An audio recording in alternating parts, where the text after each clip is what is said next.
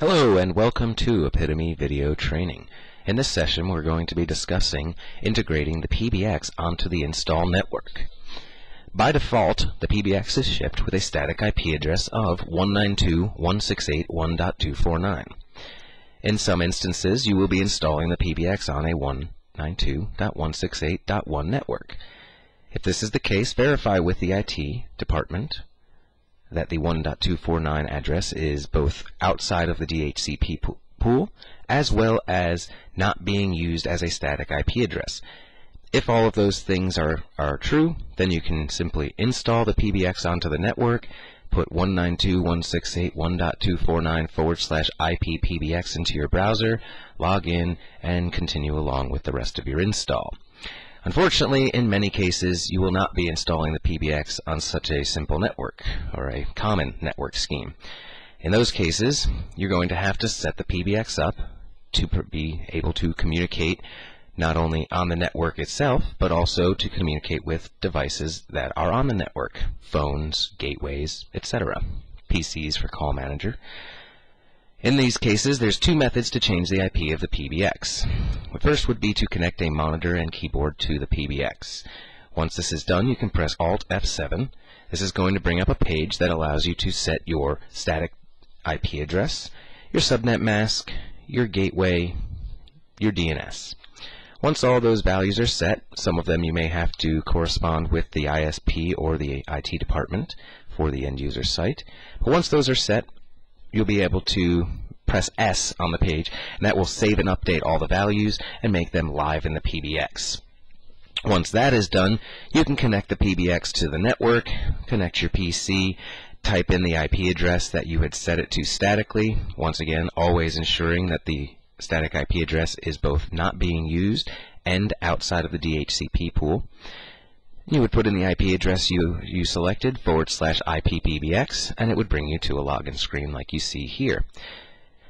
The other method for doing this, in terms of changing the IP address of the network, would be to create a very simple, bare-bones network. This would involve a switch standing all by itself, not connected to their network, your PC connected to the switch, and the PBX connected to that same switch. Once you do this, you will need to log into your PC and set yourself a static IP address of 192.168.1.50.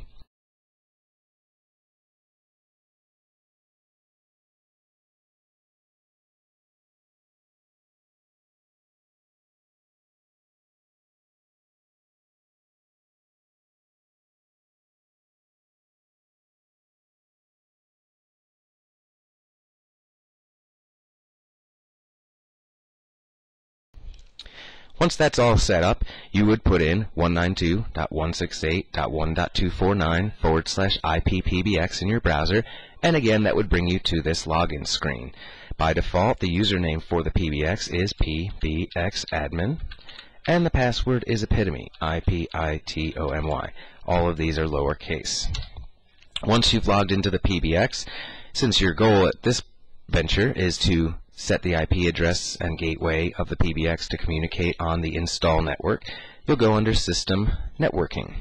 And as you can see here, you can set all the values. IP address is a static IP on their local net outside of their DHCP pool that's not being used as a static IP. Typically, your subnet mask will be 255.255.255.0, meaning you can talk to all addresses in the 192.168.1. range. Your gateway is going to be set to typically the router's IP address. And then we advise you do set up all three static DNS. Typically the first one is also going to be the same as the router. It's going to be your default gateway. The router is typically going to handle DNS relay for you. But also make sure you set static DNS too. Typically I would advise for you to find out from the ISP, or just simply look in the router and find out what a public IP address the ISP gives you for DNS. Enter that as DNS2.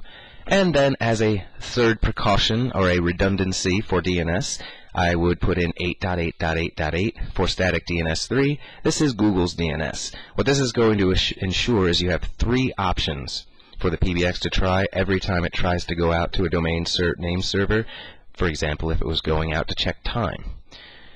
This is going to make sure that it has every opportunity to make it out to the time server appropriately. That way you don't lose any functionality in the PBX. Once all these values are set, you would click Save Changes. Step 1 of integrating the PBX to the customer install network is now completed. You would probably now have to connect the PBX to their network, set your PC back to DHCP, connect it to their network, and then log in with whatever static IP address you set for the PBX, followed by /IP PBX. That again would bring you to the login screen, and you'd log into the PBX. After logging in, you would go down to PBX Setup SIP. By default, the local net is 192.168.1.0/25 with a subnet mask of 255.255.255.0, meaning every address from 192.168.1.1 through 192.168.1.254 is permitted to talk to the PBX. That's how this PBX is set up. But if your install, for say, had a 10.1.10 network, you would have to enter in a local net of 10.1.10.0.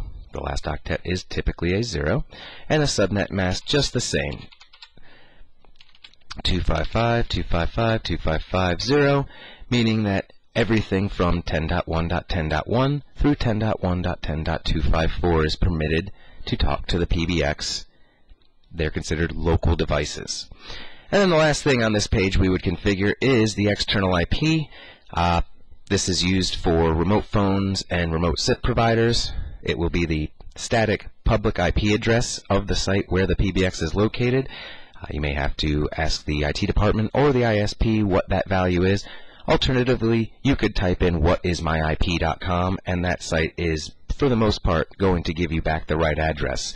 About the only time I could see where it wouldn't is if you were using PC that are on a different network than the phones and the PBX are going to be on, and therefore you'd be going at a different gateway, so that particular IP address might not be accurate. Probably best to check with the ISP or someone on site who knows what that address is going to be. Once you've got all your values configured here as you need to, click Save Changes.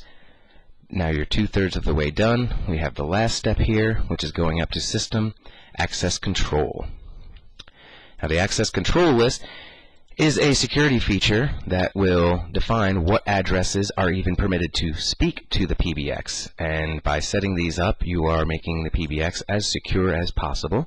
What we advise is to click this nice button here, Load Recommended Defaults, and what it's going to do is build 5 services based off of the local net we just set up under PBX Setup SIP. So we have our SIP service, our call manager service, local manager service, TFTP service, and XMPP service. Now all of these are built by default with allow lists. They're called an allow list because they will drop all traffic unless it comes from these IP ranges. This would be the loopback, meaning the PBX is permitted to talk with itself.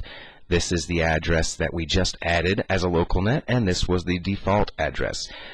Since this is an installed demo PBX on a 192.168.1.0 network, I'm leaving that address and local net there.